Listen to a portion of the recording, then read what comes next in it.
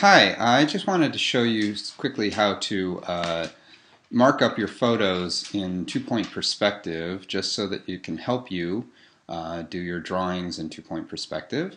I have a couple of photos in here that maybe aren't exactly what you're going to be showing, but just to give you an idea of how that works.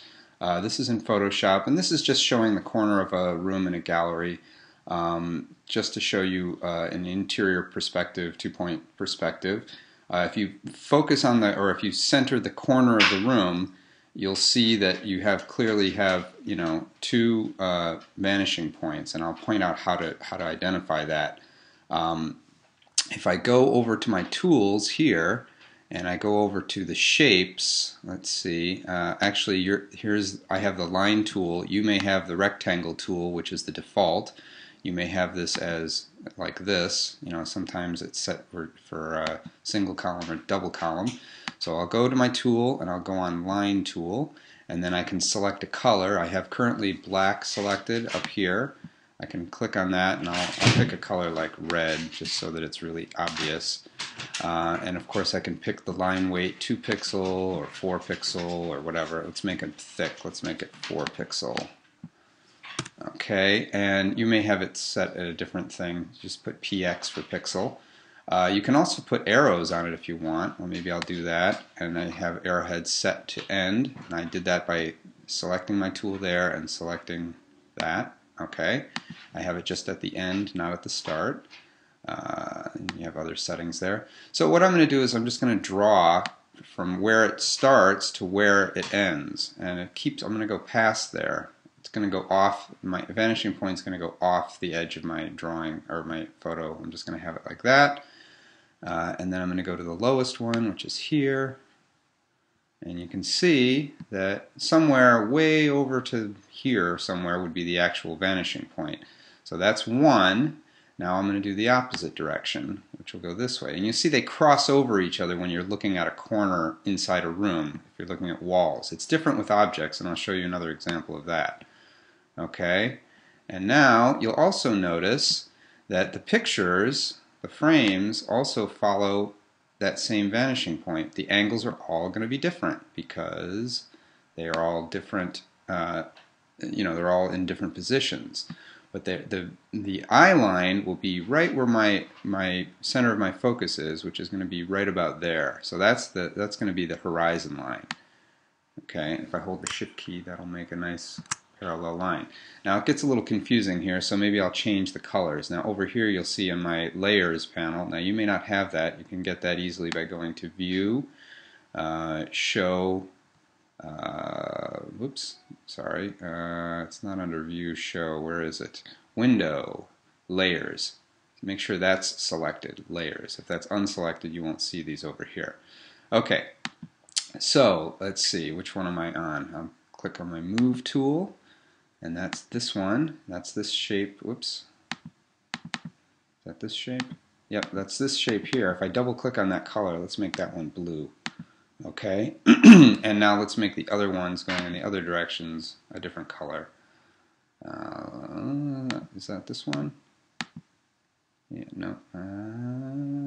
It's hard to see which one is which here. Okay, yeah, let's make these green. Okay, and the other one, oops, I'll make that one green, and I'll make this one green, and I'll make this one green. Okay, now you can see the two different directions.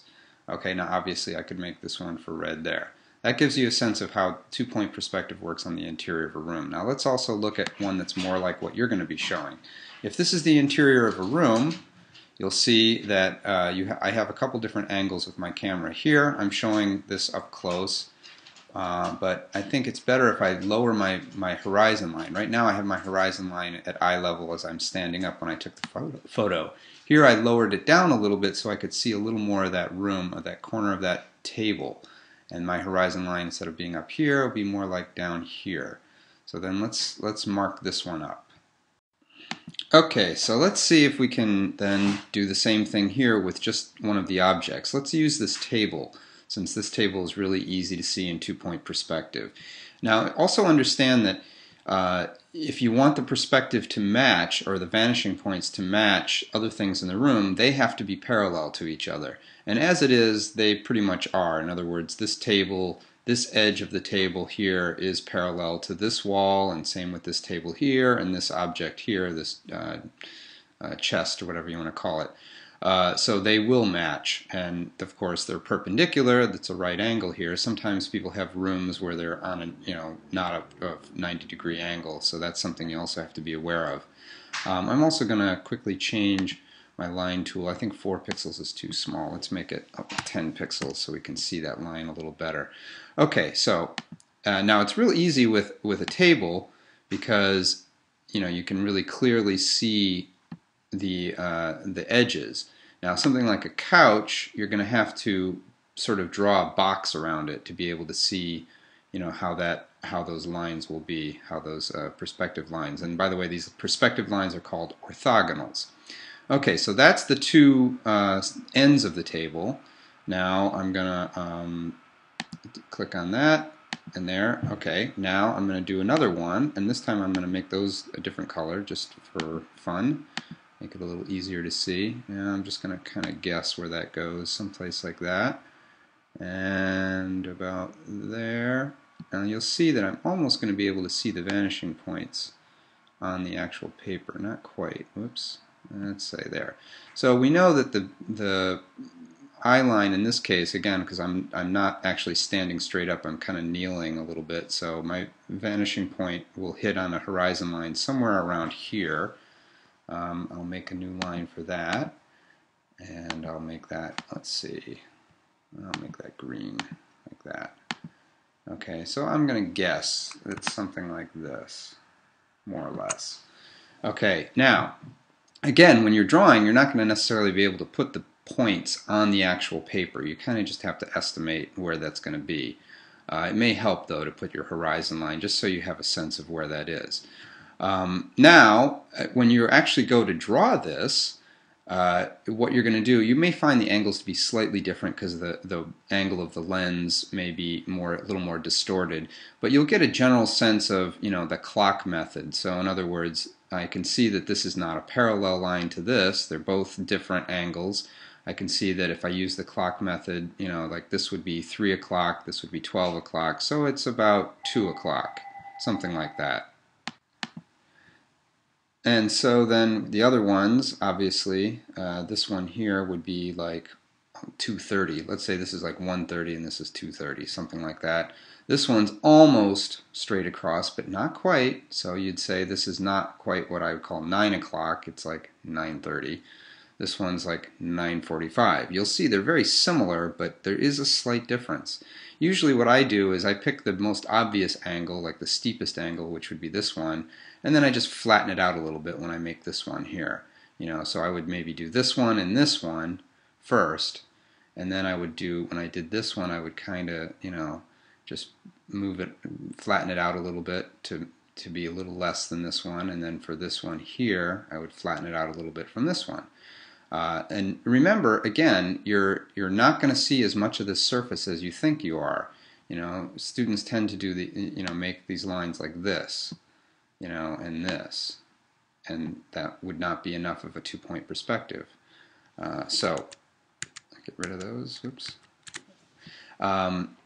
So hopefully that helps you. And again, you'll see how that follows then with the other lines in the room. Anything going back into this direction would also be like this wall here. Let's get a new, let's get a new line there. Do this first. Now you have to select the move tool, otherwise you're still selecting one of your lines and you'll end up changing the color of the line. So let's see, let's make this one here. Now this one is going to be somewhere, as you can see, somewhere between, the angle is going to be somewhere between this one and this one, the two blue lines, because it's between them. Now obviously when I go up to the top of the room, it's going to be pointing down towards the same vanishing point. Obviously, all of these lines here coming from this side going back to this way will have the same vanishing point on this horizon line. Maybe it'll be easier if I change these colors to blue. I can actually do that by just doing this, right? Oops, no, I guess not. And then I can, yeah, now I can do it. I'll just do this. That makes that a little easier, I suppose.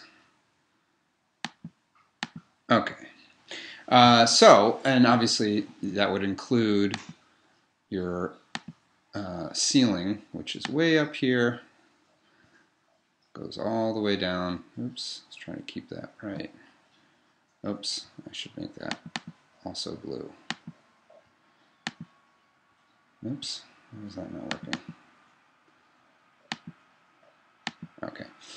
So now you have a pretty good sense of how that works, and obviously do the same thing with things going in this direction. You know, the red ones, then obviously the ceiling line would follow that. And you'll notice it's the same on this object here. Maybe for laughs here I'll do that. I'll make this red, and I will draw those lines too. We can draw this line here. Oh boy, why is it not giving me red? I don't know why that's not doing it. Oh, because I'm up here. I want to make that red. Oh boy.